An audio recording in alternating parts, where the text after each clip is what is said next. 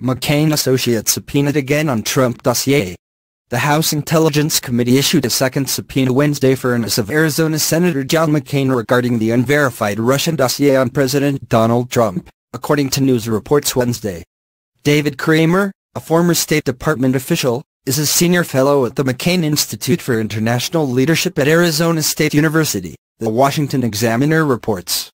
The House panel, headed by California Republican Representative Devin Nunes, was interested in talking further with Kramer about his visit in late November 2016 to London to receive a briefing and a copy of the dossier from former British spy Christopher Steele. Kramer then returned to the U.S. and gave the document to McCain.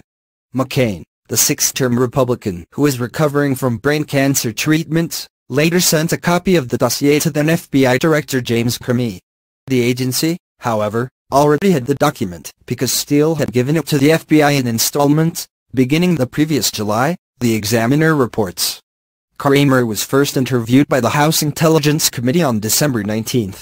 The new subpoena is the result of statements he made in that session, according to the report.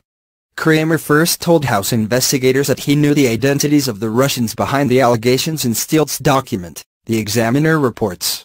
But when he was pressed to do so, Kramer refused. The second subpoena requires him to appear before the House panel on January 11, according to the Examiner. McCain has not provided detail regarding his actions with the dossier.